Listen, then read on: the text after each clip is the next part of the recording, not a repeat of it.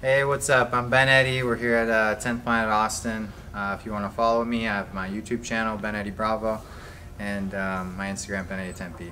But today, I want to show you my Hindulotine, the move that I'm kind of known for. So it's a leg-in guillotine. It's basically the same as your arm out guillotine, but your leg's going to be inside of the equation. I'm in the butterfly now. I'm going to go foot on the hip. I'm going to cycle over like this, start playing high guard. Now we're here, I'm going to switch from this position into meat hook. So I reach over, grab this meat hook, controls his posture if he tries to posture out and everything.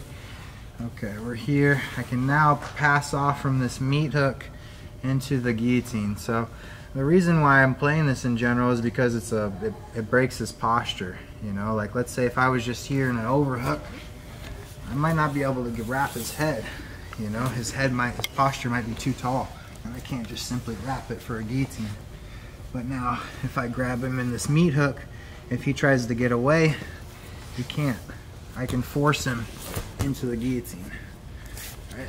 So the leg is forcing him into the guillotine, and then now I can switch from here to hugging my knee. I can roll this hand here into the guillotine, and then now, if he tries to pass or do whatever, he's pretty stuck. Doesn't really matter. I can take this hand, look palm up, I reach in, I find that okay grip, and I lift right here. Very tight blood choke. It takes a lot of time though. When you watch this on a film, you'll see the guy will try and survive for 20-30 seconds. It takes a while, but it always gets it. So the guillotine, the grip is like this. It's okay grip. That's what I'm reaching in for, like that. Now, if I'm here and I'm going for this guillotine, if he brings his hand in to try to defend, he just gave me a triangle. So I can also let go and set up a triangle like this.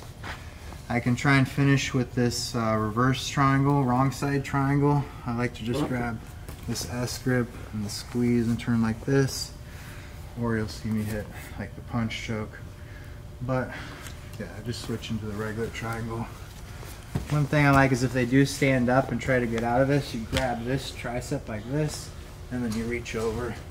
And this is a nice way to finish, like this. But yeah, the Hindulotine goes to the triangle really well.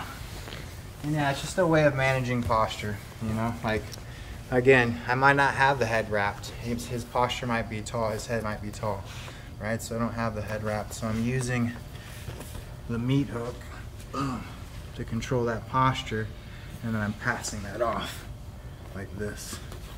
Hugging the knee, getting the hand in, and then turn the palm up, and we get the guillotine, and we lift. Yeah.